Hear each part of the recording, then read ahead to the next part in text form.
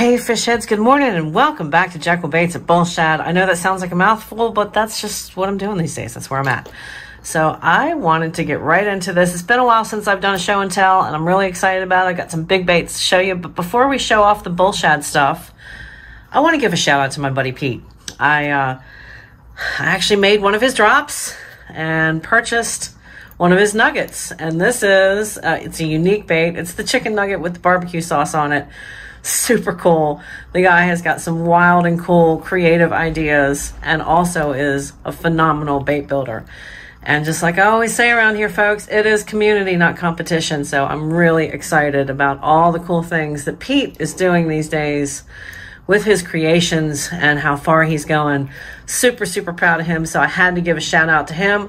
We swam this in the tank test and Mike loves it. I love it. And I cannot wait to crush some fish with it. So Mike, I appreciate it, buddy. Thanks for letting me swim this bait in your tank. And Pete, I can't wait to show you pictures. Also, Pete's making his own tails now. So he's pouring these in his West Coast state. I think it's yeah, Oregon's on the West Coast, isn't it? Yeah, something like that. It's not over here. But good on you. These are floating. They're fabulous. And I agree with you. Who wants to see zoom trick worms on rat tails? Because they don't float. Changes the action. Thank you. Thank you, thank you, thank you. I'm happy I made a drop. I'm sorry I missed the shark because I definitely want to buy one of those as well. I know it was a limited edition. You guys have seen this, and I'm just going to show it briefly because I want to show you something else that I'm working on.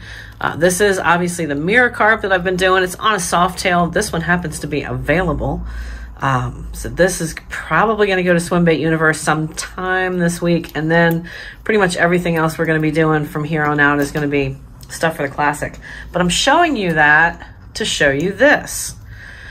I did a silver carp and I really love the way it turned out. Whole lot of reflection. You guys can see that in the camera. The chrome stayed chrome. And I've been playing with some different chromes. What I'm going to show you is not what I used on this, but what I'm excited about trying out this week is this Spaz Sticks. Nope, I'm not sponsored. They didn't. I bought this, bought it off of Amazon. They boasted it as the ultimate mirror chrome, so we're going to put it to the test this week, hopefully in some sort of a session for you guys. It looks super cool. Looks really good. We'll see. If you guys have tried it, you guys are using it, let me know in the comments below. But yeah, really happy. This is going to get like 2 or 3 more coats. This has got the primary, just 1 coat of clear on it. But I am super, super, super excited about this silver carp. But lots of bling and flash. Look at how that just reflects. So yeah, we now have the traditional and the silver mirror carp coming to something near you at some point soon, promise. Also, this little guy right here is the shell cracker.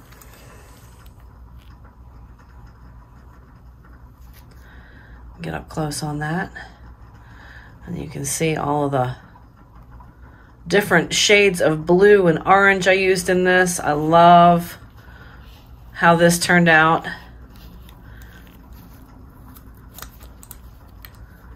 Just real happy with this, for sure. This has got 4 coats on it. Got a couple of hulks coming out this week. This green and fluorescent violet static electricity type deal. Now this one has got the chartreuse seed tail, and then this one has got the traditional fluorescent dope color on the tail that Mike put together for me here at Bullshad. So that is what's going on with those guys. Also did a rat. This is the OG 6-inch. This is the big rat from Bullshad.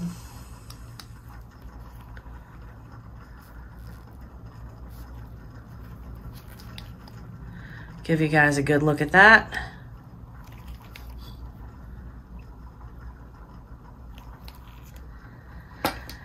Did a burbot spray session finally, right? I know. I apologize. We're going to try and get back into the spray sessions this week as well. Again, definitely going to try and put something together using some chromes. Just try and not do the same thing over and over again. Try and keep it fresh for you guys, give you different patterns, give you different fish. Because I know that's what y'all like to see. It's what I like to do for you guys. This is how that burbot turned out. This is after 3 coats. I think we're good on 3 here. Just a fun little Northern Waters fish. We have an ultimate gill. Haven't done one of these in a while, but Mike asked me to, so I went ahead and pulled the trigger on this guy. It's going someplace special. And then I've got one more that's very similar to this that's on the clear coat rack that may or may not be available here in the next couple days. I always like to try and wait until it's ship ready for the most part. But like how the colors turned out on this as well.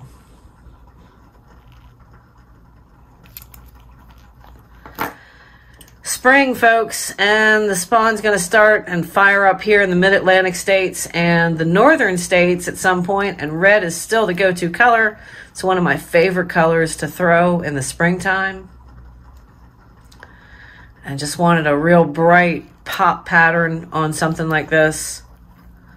So this is what we've come up with. A little bit of definition in the dorsal, or in the pec fin. And this is going to get a nice, either a smoke or maybe even an orange tail on this. I think that might look pretty decent. There's a few color choices when it comes to these soft tails that he produces.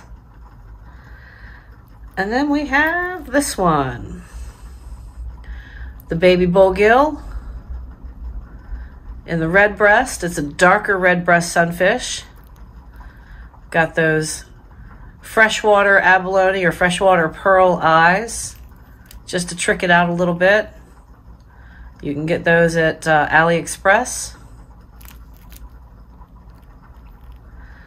And that's pretty much all the news that's fit to print today. That's what I've got for you guys. I really appreciate you guys checking out the channel. If you haven't already, please subscribe, smash that like button for me, and I will see you on the next video coming soon to the channel. Cheers and happy casting from Jekyll Baits.